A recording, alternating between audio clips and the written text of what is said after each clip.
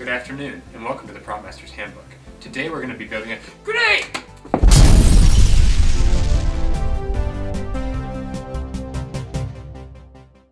Materials for this prop include a squirt bottle, a lemon or lime bottle, adhesive squares, epoxy, army green spray paint, silver spray paint, and scissors. Take the adhesive squares and stick them on the bottle in a grenade pattern. Be sure to leave enough room at the top to accommodate the nozzle.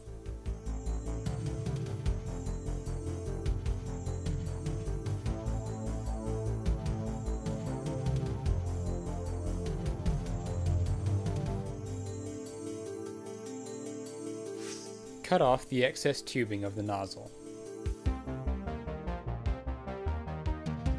And now it's time for paint. Always be safe when handling spray paint. Use goggles and masks at all times.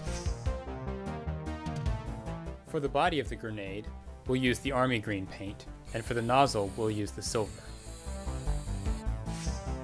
Cut off the top portion of the lime juice bottle. Finally, we'll attach the two pieces together using epoxy. Squeeze out a dime's worth of the epoxy and mix it thoroughly. Dab it all around the edge of the nozzle and place the whole thing on top of the lime juice bottle and allow time to dry. I find the nozzle sticks better when I place something heavy on top to hold it in place while drying. Thanks for joining us for this episode of the Prop Master's Handbook. We've had a blast doing this particular episode. I'd like to send a special thank you to my director of photography, Alex Rothhauser, for putting up with me. He's been doing a dynamite job.